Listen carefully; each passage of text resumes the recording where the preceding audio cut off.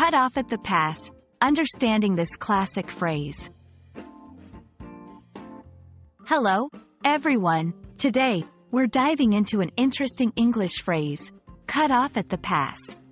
This expression is rich in history and meaning, and understanding it can add a fascinating layer to your English language skills. Whether you're learning English as a second language or you're a native speaker curious about idiomatic expressions, this video is for you.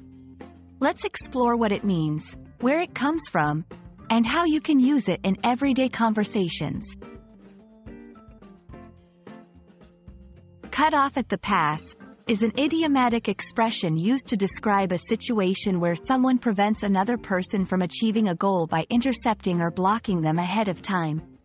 It implies acting swiftly and strategically to stop someone from succeeding or reaching a destination. This phrase can be used in various contexts, from business and sports to personal achievements. The origin of cut off at the pass comes from old Western movies and literature, where it referred to a strategic move to prevent outlaws or enemies from escaping through a mountain pass. By reaching the pass first, the heroes could stop their adversaries, thus securing victory or preventing a crime. This visual and strategic maneuver has since evolved into a metaphor for preemptive action in everyday language. Understanding how to use cut off at the pass in conversation can be quite helpful. Here are a few examples. In business, we need to cut off our competitors at the pass by launching our product before they do. In personal goals, he tried to spread rumors about me, but I cut him off at the pass by addressing the issue publicly first. In strategy, the team planned to cut off the opposing team at the pass by strengthening their defense early in the game.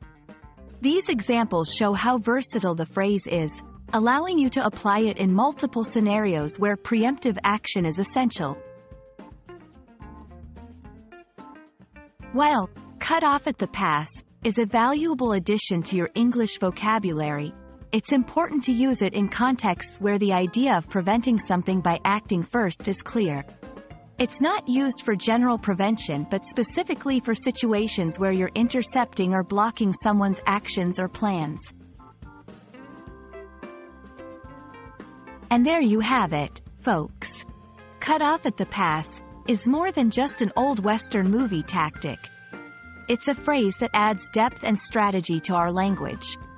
Whether you're discussing business strategies, personal achievements, or even sports, knowing how to use this expression can enhance your communication skills and enrich your English vocabulary. We hope this video has been informative and enjoyable. Happy learning, and see you in the next one.